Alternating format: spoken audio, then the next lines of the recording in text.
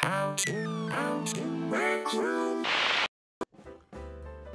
Internet, Swag here, and welcome back to the Basics of CV2 series. This tutorial will pick up where the other one left off, so if you haven't seen that one or know what executions and booleans are in CV2, please go watch that one first. Links in the description. This one, however, will be all about text values, how to get them, make them, and display them. So without further ado, let's get on it.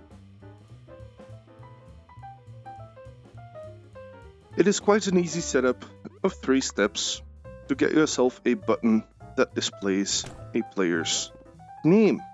You can see that a button v2 by default has an execution but also an output for the player that pressed the button. If we get a toString chip, we can change the player value into the player name. CV2 works with a bunch of different values. If we want to display anything, we first have to take the concept, which in this case for CV2 it's the concept of the player, and actually turn it into a word, which is a string value. So if we get a button set text, say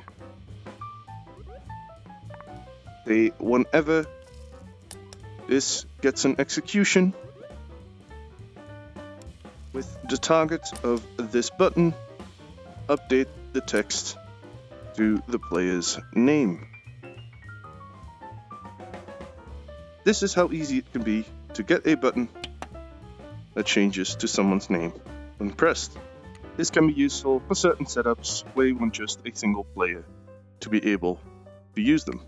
They press the button, you will see by the name on the button that it is outputting their name, and then you can use that value to do whatever you do with a player value.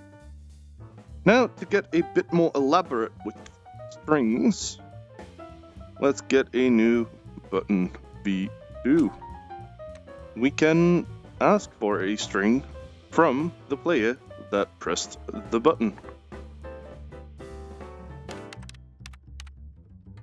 This chip is called prompt local player.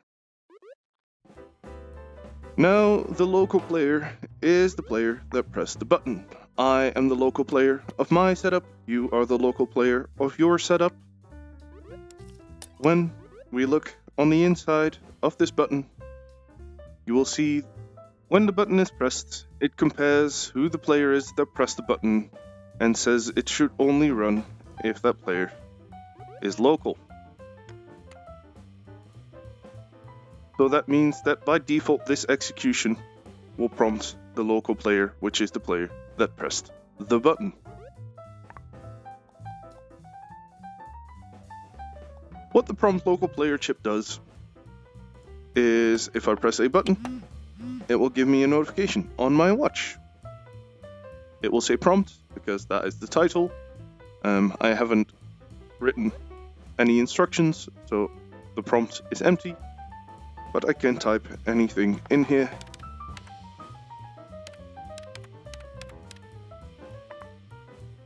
And when it is done, it will fire an execution from here and my response will come out as a string. So to make use of that, we can get ourselves a text value and say, when complete, update the text value with this text.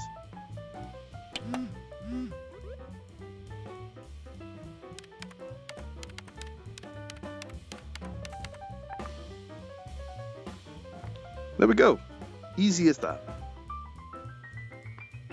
Now this is a bit boring, so we are going to make it a bit more interesting.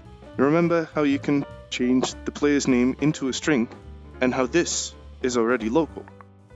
So what we will do is get a getLocalPlayer chip, a toString,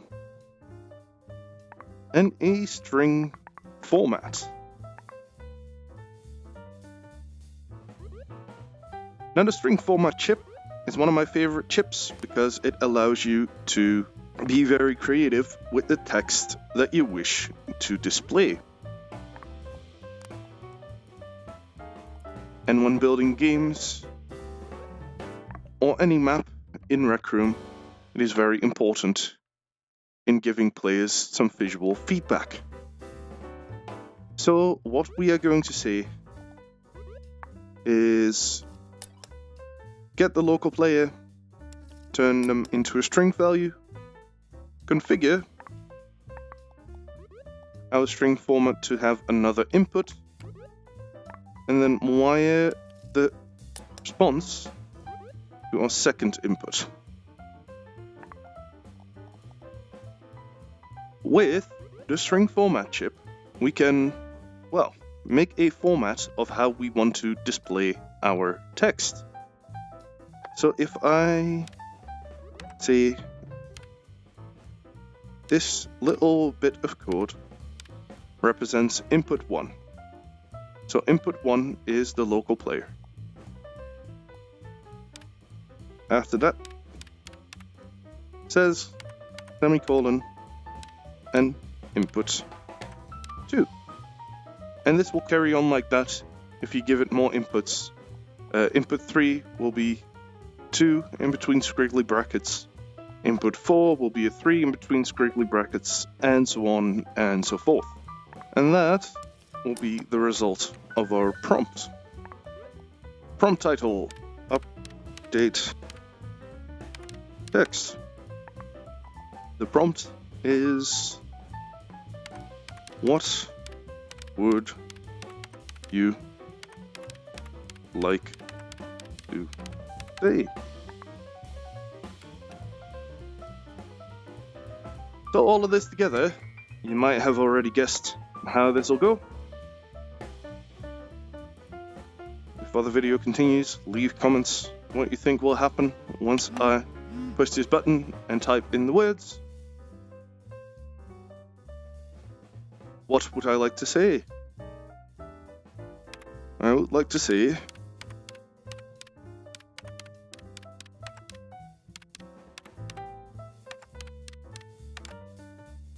give it your Rec Room best.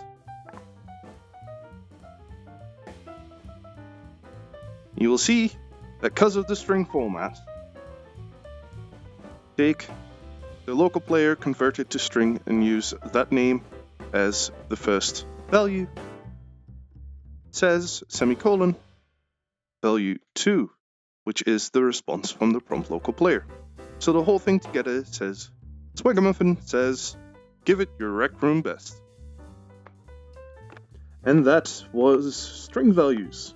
Text is a great way to signal the players of your room through the text gadget or notify player chip. So master string values and you have a great tool to let your builds and rooms communicate with your players.